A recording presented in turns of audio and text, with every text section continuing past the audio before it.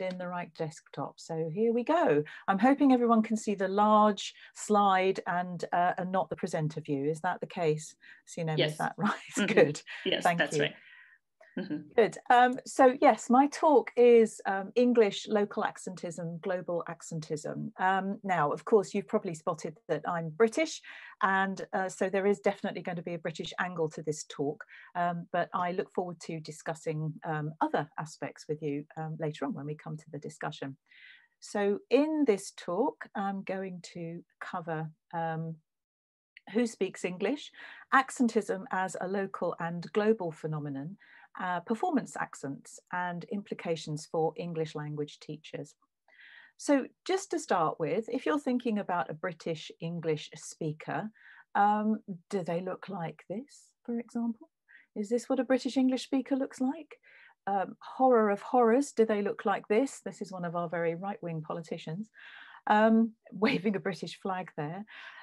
Who is this speaker of English? Who's the person that people visualize when they think about a speaker of English? And what connotations does that have for how you feel about speakers of English? It's widely accepted that there are around 350 million speakers of English as a first language, about 450 million second language English speakers, and about 1 billion speakers who use English as a contact language, and that latter is expanding, it's growing a lot. So if we think about all of these different people who speak English around the world, actually, when we think about what an English speaker looks like, we should really be thinking more like this. English speakers come from all walks of life, all areas of the world, all different ethnicities and so on. So thinking that a speaker of English is a particular kind of person, if that's the case, if people do visualize an English speaker as looking like a white person, for example, then that really is not very representative of the way that speakers of English look. So I want to focus specifically on these two groups here in this talk. And I'm going to start by looking at English in England and then move on to different sorts of varieties spoken around the world. We're not going to get into too much detail about the 450 million second language speakers, but there will be some discussion of accent prejudice as observed by those speakers. So to start with, I'm going to show you an image, and if I flash this image up to anybody who is British, usually there is an argument about how this thing is pronounced. So let's see if it's going to let me go onto that slide. Okay, here we go. Right. How do you pronounce this thing? This might not be a problem in the States, or you might have a completely different word for it in the United States, but in Britain, this is either a scone, which rhymes with cone. My slides are not working properly. A scone that rhymes with cone, or a scone that rhymes with gone. And if I ask British people, which of these do you pronounce? When I have open days, for example, and I have parents and their children come, prospective students, there usually are arguments about how this word is pronounced, because people have very strong views about how this word is pronounced. Now, interestingly, this is such an important and interesting word in British English that there has actually been research done on how this word is pronounced in the British Isles. So if we move on to the next slide, this is the Great Scone or Scone map of Britain. And what it's showing us is that if you are in an orange area of the country, then you will pronounce this to rhyme with gone. So you will say scone. If you are in a green area of the British Isles, you will pronounce this to rhyme with cone, as in scone. And we can see that if you're in the Republic of Ireland, for example, you're very likely to say scone. If you're in Scotland and the north of England, you're very likely to say scone. But if you are in the rest of England, the sort of Midlands, North Midlands, and then the South, etc., you're more likely, well, actually, it's a bit of a mixture. So you could say scone or scone. And we've got some areas of the country where people are more likely to say scone. So, for example, around the kind of Sheffield, Chesterfield area, that bluey green bit there, and just to the east of that. And then we also have this interesting area which is down in the corner here. Now this is Devon and Cornwall. Cornwall is the furthest west and Devon is the eastern county there out of those two highlighted. And they even disagree about which way you put the jam and the cream on the scone or scone. But if you are from Cornwall, you're more likely to say scone, and if you're from Devon, you're more likely to say scone. This area of the country is going to crop up again when we look at different patterns of accents and dialects in a moment, actually specifically accents. We're not going to be looking at dialects. So I'm going to show you data from two surveys of English. One of them is the Survey of English Dialects, which was done in the 1950s and 60s, early 60s. And actually this has been revived at the University of Leeds now. And the other one is from Adrian Lehmann's English Dialects app, which is where the map with the scone or scone data came from that I just showed you. Incidentally, I say scone, but that's entirely consistent with that map. I'm going to show you some comparisons where we're looking at accents in England in the 1950s and then accents in the, well, from 2016 onwards. So we're going to have a look at that. So the first map we've got here is England in the 1950s. So we're not looking at Ireland or Wales or Scotland here. So this is data from the SED, Survey of English Dialects, and we can see that there is a definite line here. And what we're looking at is whether people pronounce the word ARM as arm or arm. So if you are a North American English speaker, you are more likely to say arm, and there's a reason for that. But in Britain these days, we don't generally say arm. We tend not to do that. We tend to pronounce it as arm, which is, sorry, I'm hitting a problem with my moving my slides on there. We tend to pronounce it as arm, and you can see looking at the map from 2016 that this is the case. So mostly green is indicating that people say arm, and orange is indicating that people say arm. Now, if we look at the map from the 1950s, we can see that there's a very strong boundary there. We can also see that there are some areas of the country where interspersed, if you like, in England, which are kind of cut off from the other arm parts where you would expect to say that.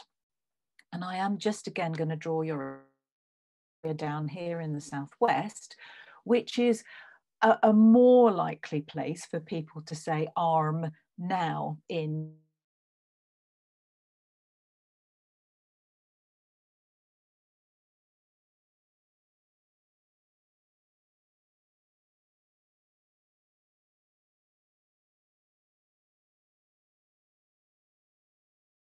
area is inhabited by the Anglo-Saxons.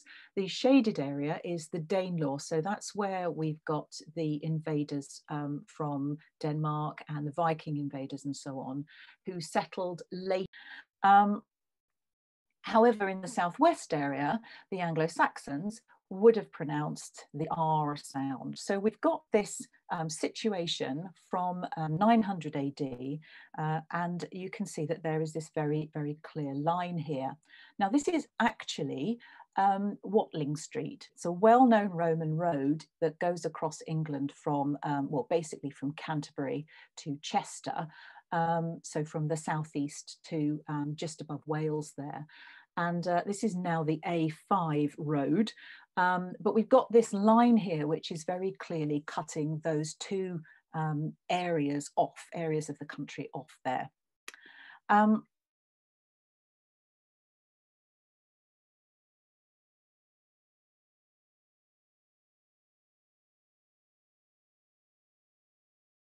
Derives from an Anglo-Saxon term for basically for foreigners, something like that. And why these regions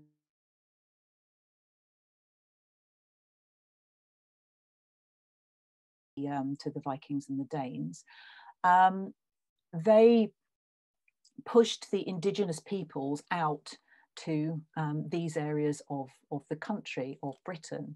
So there was either intermarriage or people moved away to those areas. So we can already see that we've got a situation of settlers here going on in Britain, where we've got invaders from Europe coming over, deciding they were going to have the land, and then pushing out the indigenous peoples into other areas of the country.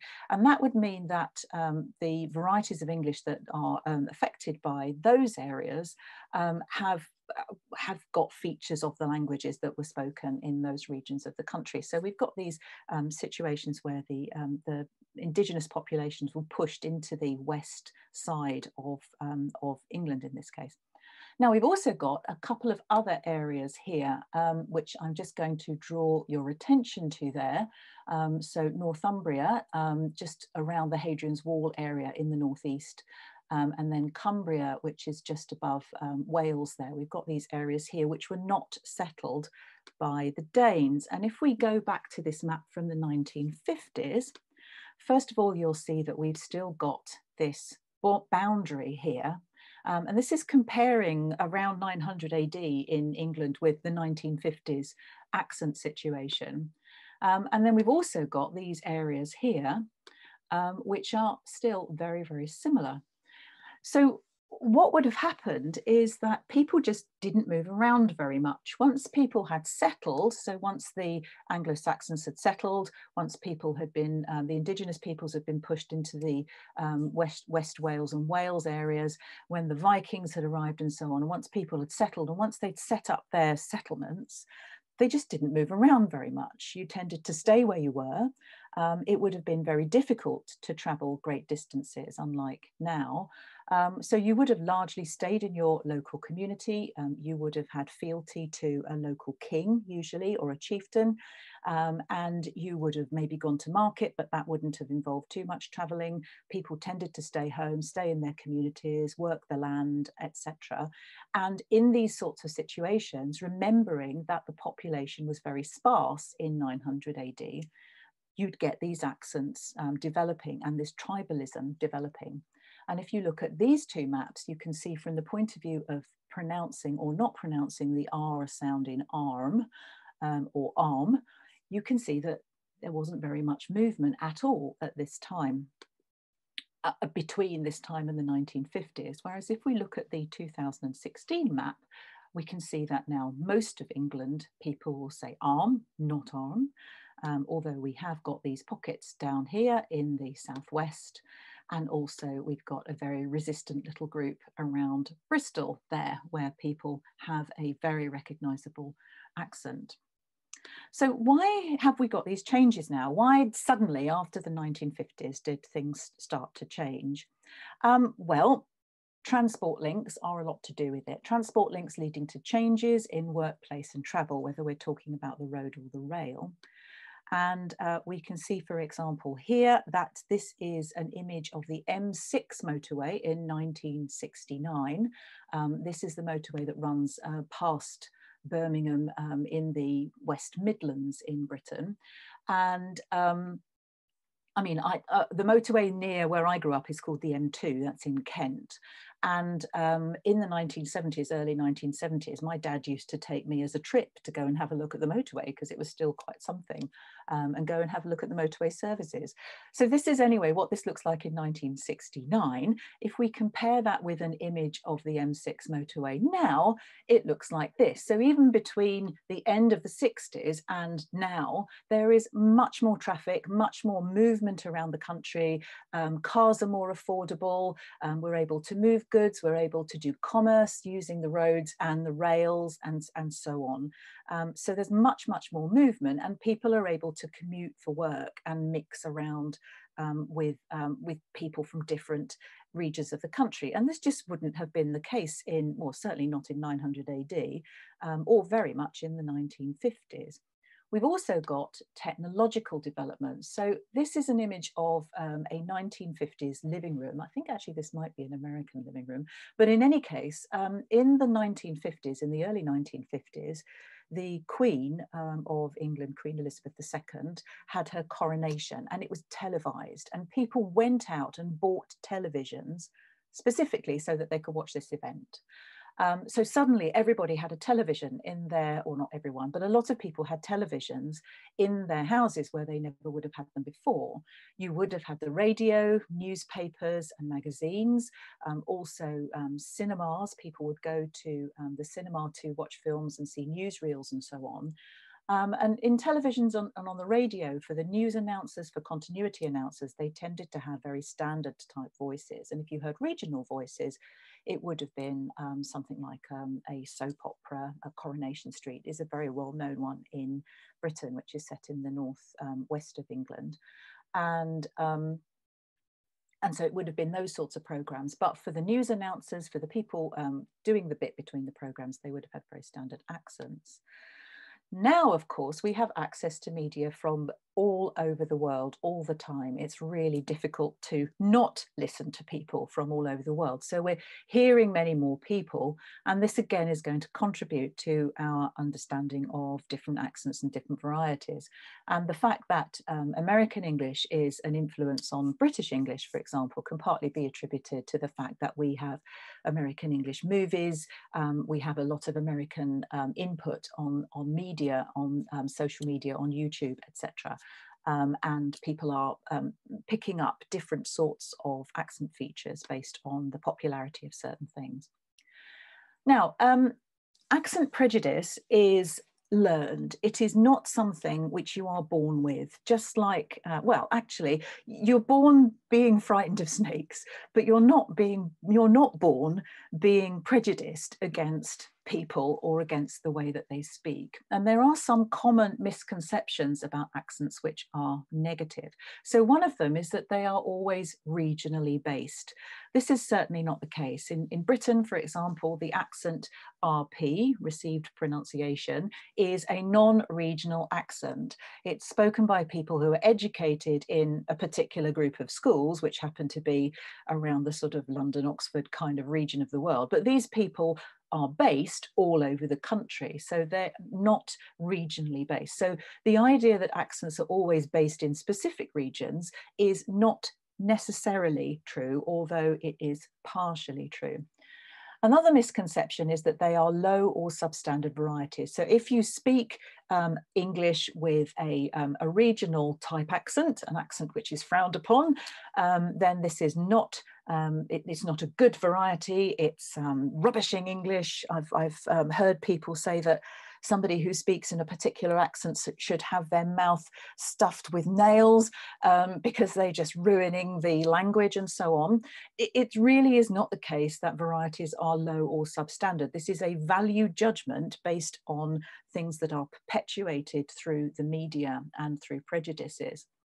Also, that they're rustic varieties associated with the working classes and rural areas. Again, this is really not the case. They are not necessarily rustic. They are associated with all different classes, all different walks of life, all different areas of the country. And remember, I'm kind of specifically talking about Britain here, but you could apply that elsewhere too.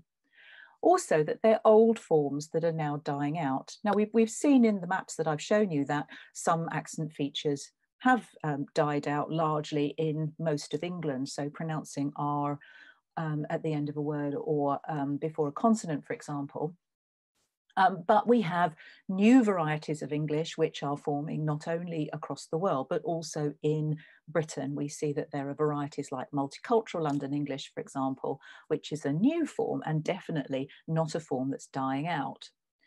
And finally, that they are not codified. They have no observable rules. And again, this really isn't the case.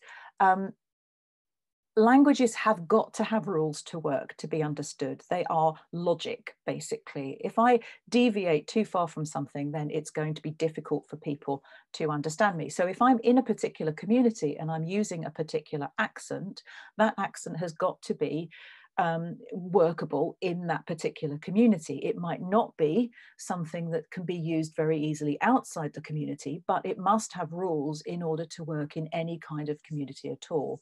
So to say they're not codified, that they don't have rules, is completely untrue. So these are just some misconceptions about accents, and they tend to be negative. People tend to have these prejudices against accents. And part of this is tribal. We've still got these tribes that were formed years ago, hundreds of years ago, when people settled around the countries and had these loyalties to particular groups. And we still see this with loyalties to other local activities. So, for example, football teams, very, very strong local loyalty. Manchester United, for example, Aston Villa from the Birmingham area. So we see that we get these very, very strong loyalties associated with activities, and these breed prejudice. People think that if you're not in that group, then they judge you negatively. Now, something that surprised me that came up recently in The Guardian was an article on students who said because of the way they spoke, they were made to feel out of place at university. And this particular headline here, this is a student called Nina White, who basically said that she was made to feel like she didn't belong, and that people were surprised that she had managed to get a first-class degree because she didn't speak with a standard variety of British English, which is just extraordinary. The idea that we're saying that if you don't have this variety of English, you are not able of achieving well in academia is just absolutely ridiculous. And this was just one example from a whole list of students who were saying that they were made to feel like they didn't belong at prestigious universities in the UK. I think that's absolutely shocking. Now, this person I'm showing you here is the UK Home Secretary, Priti Patel. Priti Patel doesn't have politics that I'm particularly happy with or share. She's extremely right-wing in many ways, but she is criticised for her accent. When people are criticising this person, they lay into her because she has a particular accent feature, and she sounds quite London sounding. But what she does, which people have picked on, is instead of saying something like saying, she says saying. She does that kind of thing. Saying and doing and speaking, she does that. She is criticised roundly for that, but it seems to be a veil for something else. It seems to be that she is picked on because she's a woman and for background race kind of issues as well. This is a very, very complex issue. But one of the interesting things is that this gentleman, who is Dominic Raab, who is the UK Foreign Secretary, has also a very marked speech pattern. He has something called a labiodental R. So instead of saying right and wrong, he'll say right and wrong, this sort of thing. He doesn't tend to be criticised for his speech. And is this because he is a white bloke with an otherwise quite upper class sounding accent? Something else that I was asked to comment on recently was the accent of the royal children. Now here they are. I'll just play this to you and just have a listen to their accents, and then I'll tell you what the conversation was about. There we go.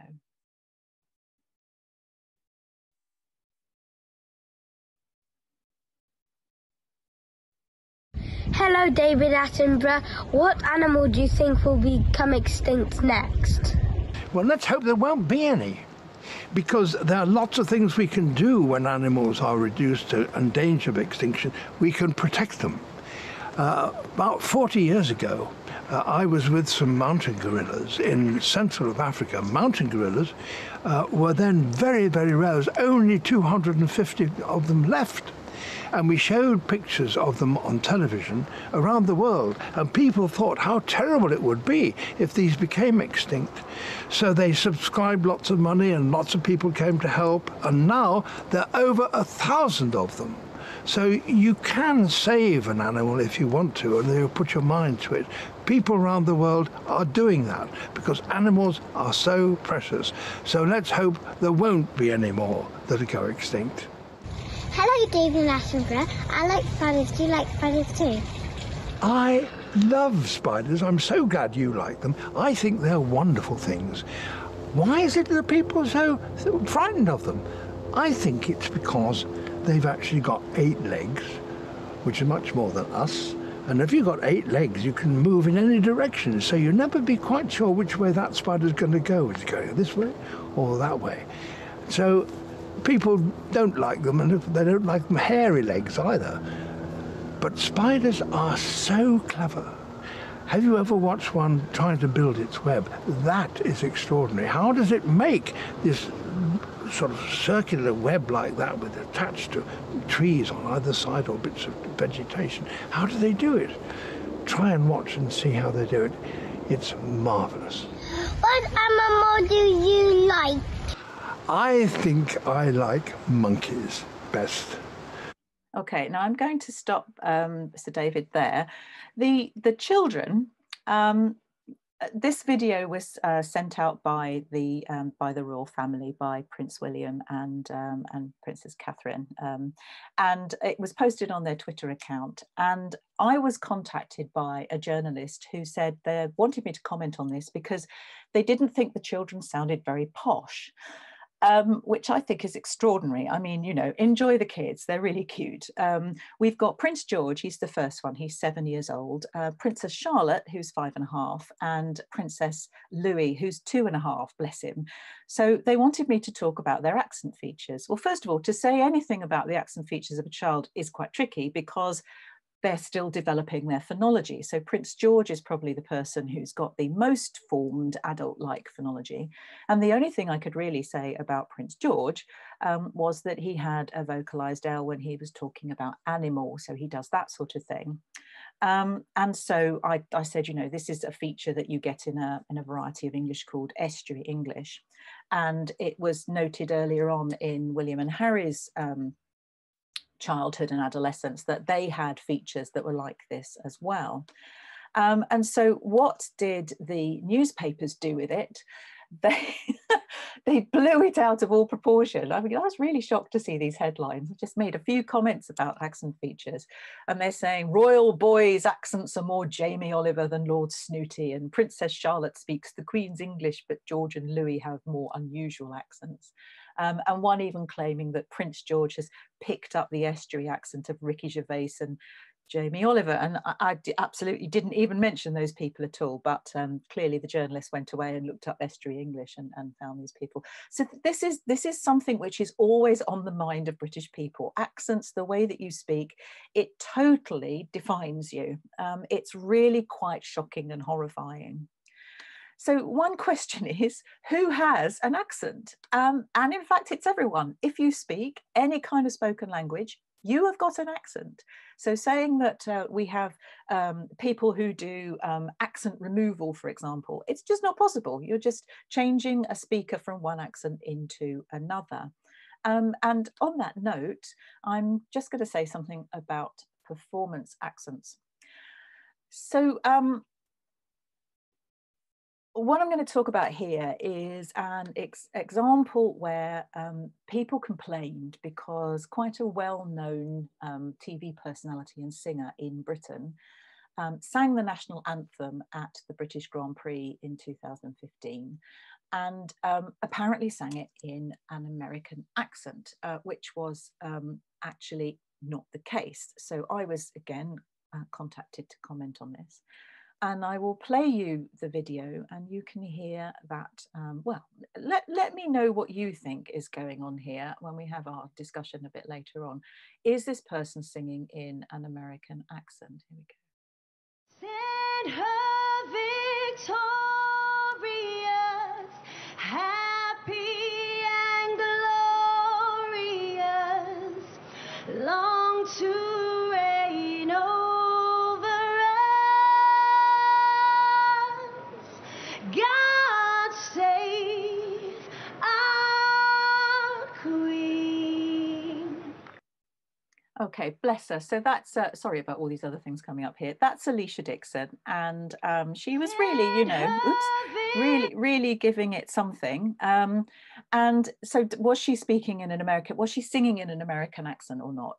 Now I looked at this and the only thing that I could think of that was at all even vaguely American English sounding was the guard sort of thing that she does there. But you're going to get this. If somebody is singing on a sustained note and is singing that vowel, then you're going to unround your lips when you're singing it, basically, then you're going to get this sort of thing. But apart from that, it seemed to be more style than anything else. It's a kind of R&B style, which is associated with American music more. So it seemed to be that was the problem. And I asked a voice coach about accents and so on, and accent training and what have you. And we talked about this to some extent. But we talked about the issue to do with what happens when people go to accent, well, not accent schools, when people go to acting schools in Britain. And to start with, she said that RP, received pronunciation, is referred to by some British actors as true voice. Well, clearly it's just a voice. It's not true voice, and it's not going to be true voice for a person who wasn't born with that, but that's what it's referred to. All students are taught to use it if you go to a professional acting school in Britain. And this is often at the expense of their own accents. And the coach that I spoke to comes from Birmingham, which has a West Midlands accent, and said that basically her accent was, well, beaten out of her is probably too strong a term, but it really was a case of you have to be able to lose this accent. Actors also need a general American or a North Midwestern rhotic sort of accent. So those are the two main accents that people are trained in. And what she said to me is you've got to reflect what's in the industry. So you have to be able to produce the sort of accents that are used in the industry. And she's talking about the film industry, the theatre industry, the television industry, and so on. So what she said is you find that there's also industry typecasting, and this is prejudicial. So what we find is that the industry is perpetuating these prejudices that people have about the way that people speak.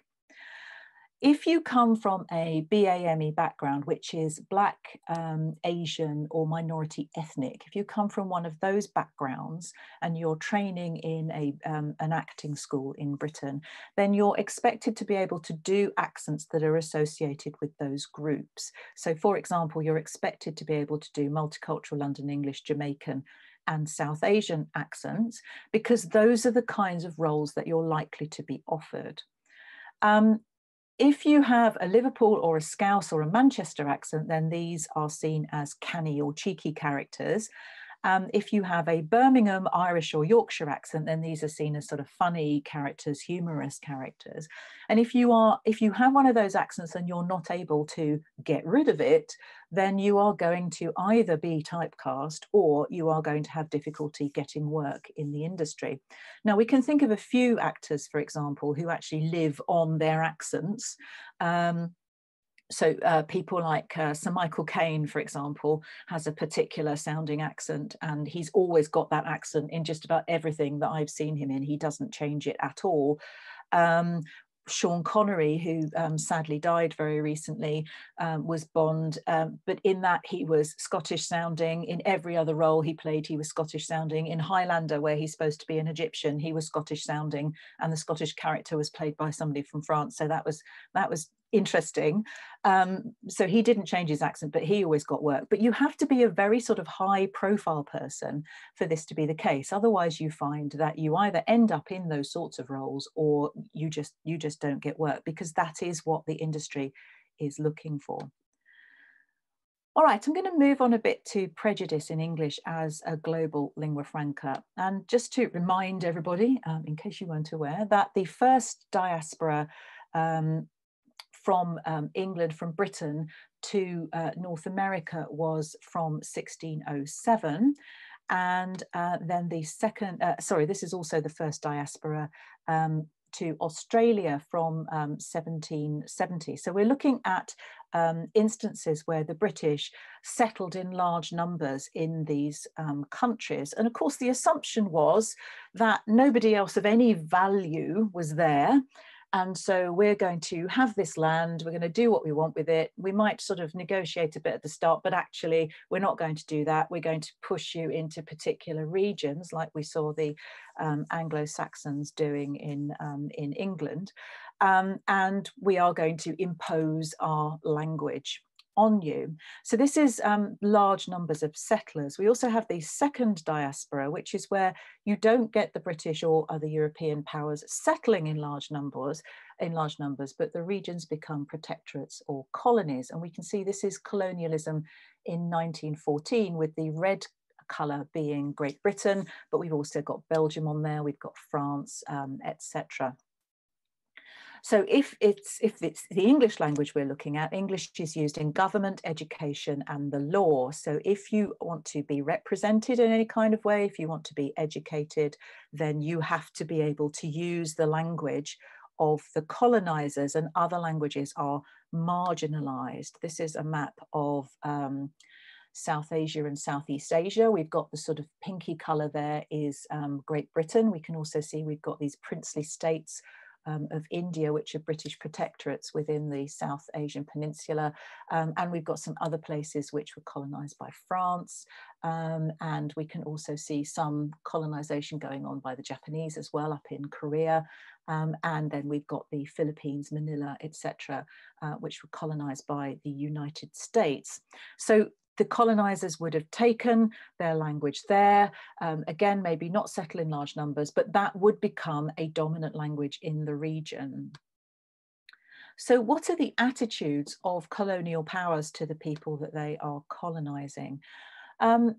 This is an extract from the Macaulay Minute. Macaulay was a British politician, and he's talking about India. So this is an extract from the Macaulay Minute. And he says, "We must at present do our best to form a class who may be interpreters between us and the millions whom we govern, a class of persons Indian in blood and colour, but English in taste, in opinions, in morals, and in intellect.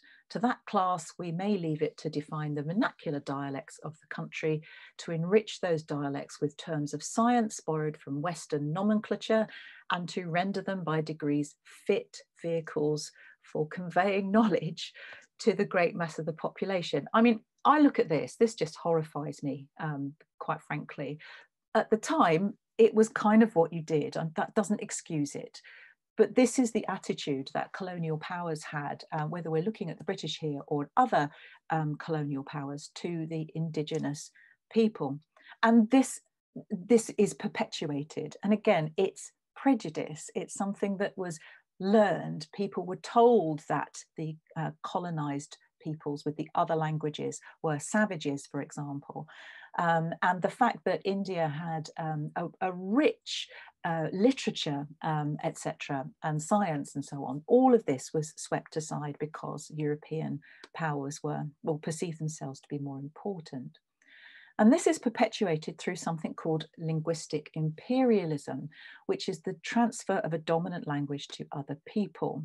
And this is a demonstration of political, economic, and social and military power.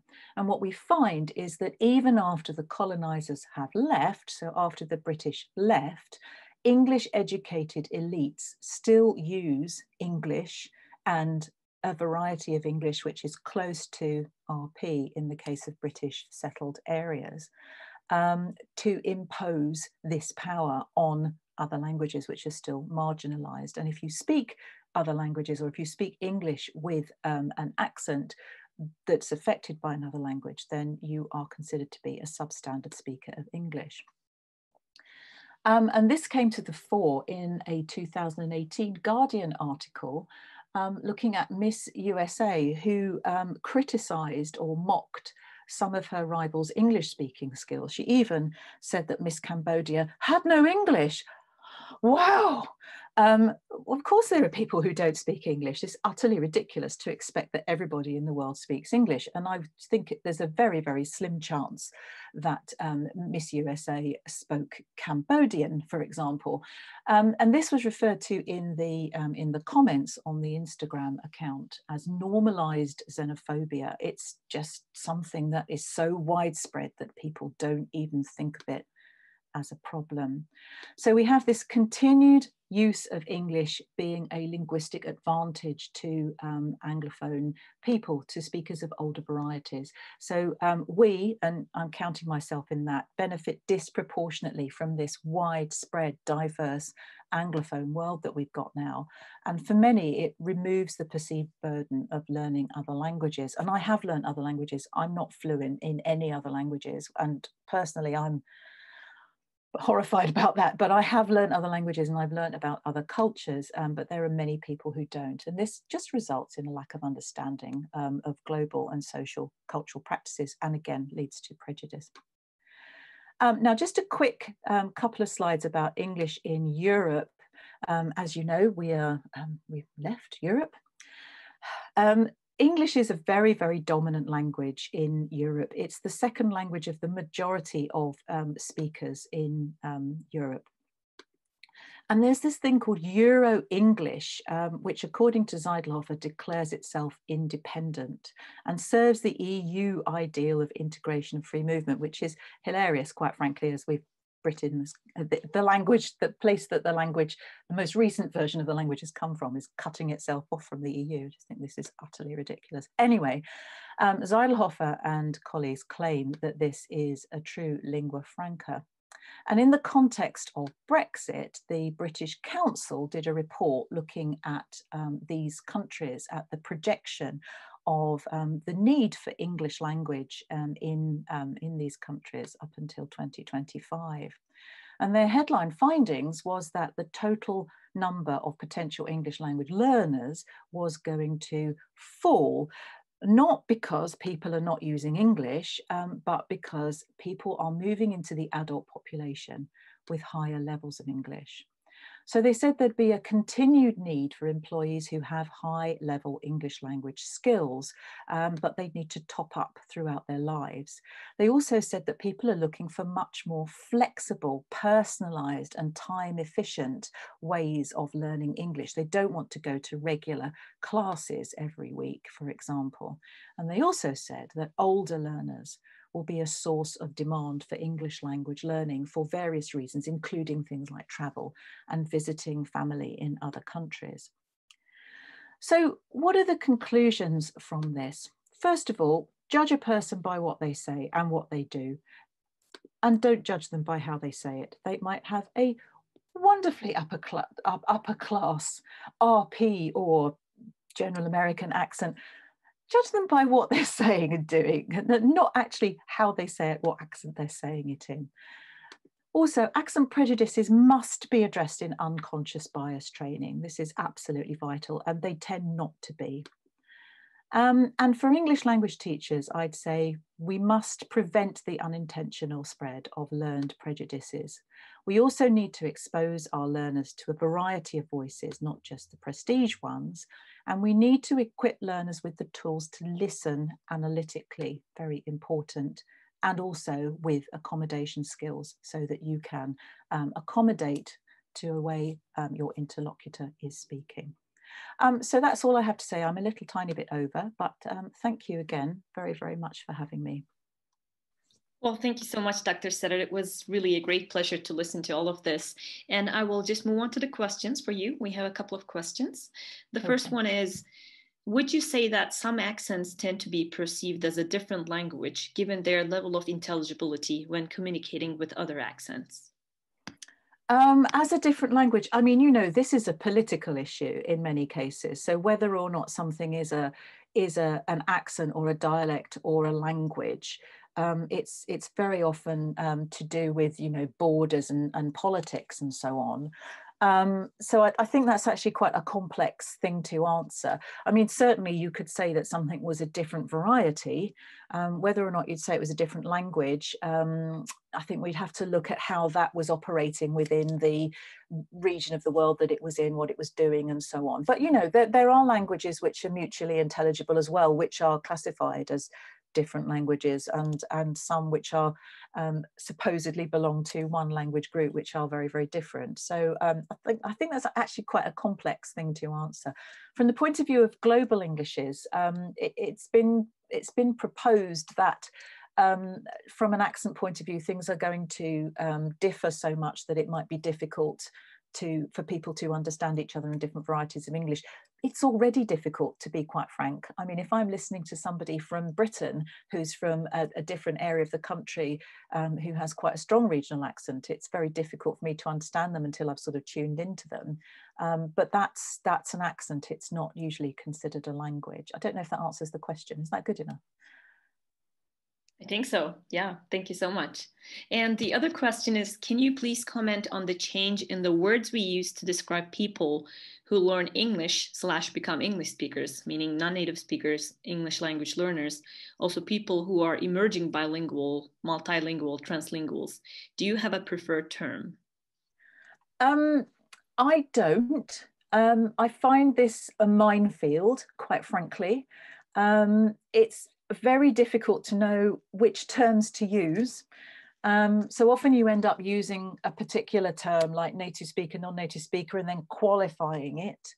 But I mean, this has been attempted so many times to try and avoid this, the use of the term native speaker and non-native speaker, because they just don't really capture the situation.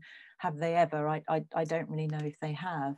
I think Jenkins' book on global Englishes goes into this to some extent, talking about people being monolingual English speakers or bilingual English speakers, that sort of thing, if you're looking at it from an English perspective. So you could adopt that sort of approach. And then non-bilingual English speakers, where people are not fully bilingual, although I think, you know, even that's an evolving system. So I think if you're writing a thesis and trying to decide what to use, I think you have to plump for one set of terms or another, but it's going to have to be qualified these days, because it's just such a minefield, such a difficult area. Again, I don't really think I've answered the question, but anyway. Well, thank you so much for the answer. We have another question from John Levis, who is another great pronunciation professor. Indeed, so the question is, to what extent do non-prestige accents affect the ways that language learners perceive a teacher's suitability for teaching pronunciation? Can language learners actually tell the difference between accents? Yeah, I don't know if they can, to be honest. I mean, I think if you told learners that your teacher had a non-prestige accent, that would immediately create a problem. But I mean, you know, there's been work that the matched guise technique, for example, which looked at one speaker of British English producing the same passage in a variety of different British accents. When British people were asked to rate them on a number of different attributes, there was one skewedness. When people from outside the UK were asked to do this, they didn't have the same inherent prejudices coming up with these accents at all. So, I mean, as far as I'm concerned, the important thing is that you are teaching your learners to be understood. And so they need to be clearly spoken. And I'd recommend that they were taught in a variety which was going to be clear to a wide majority of people. But as to whether somebody could pick up the nuance of somebody coming from one area of the country or another area of the country, I don't think, unless you were told that this person didn't speak a prestige variety, I think it might be difficult, unless you just couldn't understand them, in which case that would be more of a problem. But yeah, again, this is a really, really interesting issue, because people just don't perceive, they don't have the same prejudices outside of a very local environment. Unless you're a British English speaker, in which you seem to have prejudices about just about anybody that speaks English, quite frankly. Okay, thank you. There's another question. What is your take on the future of English? There have been suggestions that in countries like India, there are now more number of English language speakers than in other parts of the world. Is there merit in thinking about how we can make indigenous varieties of English official in those countries rather than using RP or American English as the unrealistic reference points in English language education? You know, I would love this, but it's political. It's a political problem. It's the people that hold the power and the people who decide on the language policies that have to be persuaded for this. And I think the pronunciation community, including all of us, are working very hard in that regard. But unless you can convince somebody who already has a position or doesn't want to change something because it's too much like hard work, then I think it's an issue. And also, I mean, I wrote a book on Hong Kong English and as an emergent variety of English, and went to Hong Kong as part of the promotion for this. Actually, I think I was there for some other reason, but I did some promotion for the book while I was there. And the people who were most resistant to the idea of Hong Kong English being a bona fide variety were local Chinese teachers of English, who said, no, Hong Kong English is just wrong, it's incorrect. So if you've got that sort of attitude, if people are holding themselves up against a standard like British or American English, and it's difficult to shift that, then to change the policy would be very, very hard, I think. It's possible that all this kind of unsettling political stuff that's going on at the moment in the world could have a bearing on this. But maybe it's more likely to skew language learning in the direction of other languages rather than in the direction of different varieties or more local varieties. Who knows? But certainly from a World English's point of view, from a pronunciation point of view, I don't think any of the people that are writing on pronunciation would disagree about having a local standard. But again, it would have to be something that could be understood by a majority of English speakers, because that's generally what English speakers want. They don't want to be using it at home. They want to be using it with people from all over the world. So it would have to not stray too far out of the remit of something that was clearly understood by a wide group of people, or it would have to become a more dominant variety in the world generally, which more people were exposed to and understood. That's my opinion. Thank you. Yeah, thank you so much. There's another interesting question. Coming from central Canada, we sometimes hear that this region has a neutral accent that is highly comprehensible. Is this a valid kind of categorization? No accent is neutral. Highly comprehensible is a different matter. You may have a highly comprehensible variety, but there is absolutely no variety whatsoever that's neutral. Can people be neutral? It's impossible to say. No, neutral, no. Highly intelligible, great. Neutral, Yeah, other people say they agree with you here in the chat box. And the last question will be, how is the accentism reflected in the teaching of English for L2 or L1 learners, L1 English speakers in the UK? Do British students learn RP variety in their English classes? I think there's been a change to some extent. The majority of materials, I would say, still tend to have standard-ish type accents, maybe with a flavour of things from different varieties. So you would tend to get a standard Southern or a standard Northern type accent that didn't stray too far away from what you'd think of as a traditional native speaker, if we're allowed to use that term. But, you know, we've got a variety of people in the classroom actually teaching English. So people are going to be, if they come to Britain to learn English, they're going to be exposed to other varieties of English as well. From a testing point of view, I mean, again, this is another tricky area, but from a testing point of view, my understanding is that IELTS, for example, that for the spoken language test, there's less emphasis placed on nearness to an idealized RP native speaker, and more emphasis now placed on how intelligible you are, how clearly able you are to communicate. but I understand that that varies quite a lot depending on the examiner. And again, just from anecdotal discussions with colleagues, it seems that the examiners that want to be closer or want these speakers to be closer to old-fashioned type standard varieties tend to be people from those countries. So like the teachers I was talking about from Hong Kong, they tend to have a stronger view about local varieties not being correct. So we've got a kind of a mismatch going on. It seems that some groups of teachers are much more open to intelligibility, comprehensibility than others. And how you police this, I think, is tricky. I don't actually know how you police it. So, yeah. Yeah, and related to that, Beata said, I wonder whether the pandemic will change anything, and that we don't know. Well, yeah, who knows? I mean, if it manages to wipe out all the Brits and Americans, then there's a chance. Who knows? We just don't know, do we? We've got no idea. And again, it's this whole sort of political issue, how countries are viewed. If a country is viewed negatively, or if it goes down in influence in the world, then this is going to have an effect on which languages are spoken ultimately. I mean, I have a colleague called Lynn Murphy who does an excellent talk called How America Saved the English Language. And really it did, because at the time that Britain, the empire was on the decline, that's when the political power of the United States was really coming to the fore.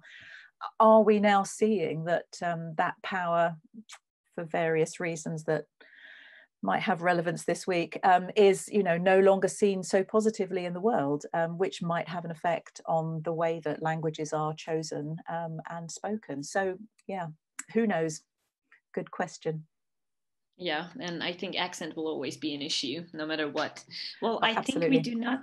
Yeah, I think we do not have any other questions, but thank you very much on behalf of everyone. This was great, Dr. Setter, and hopefully we can have you again in the future for another great webinar.